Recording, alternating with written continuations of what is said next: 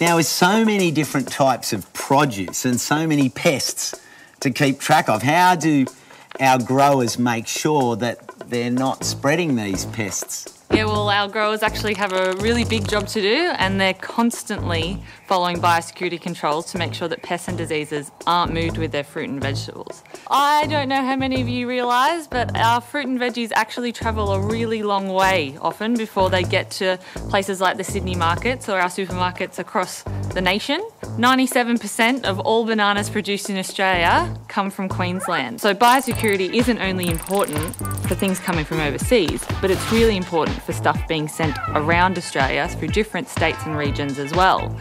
So our growers really need to make sure that they're not spreading pests and diseases when they move stuff.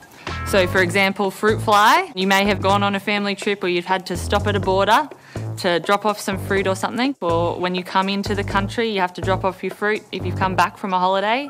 The fruit fly larvae and maggots are actually really tiny and they're inside the fruit, so you can't see it from the outside.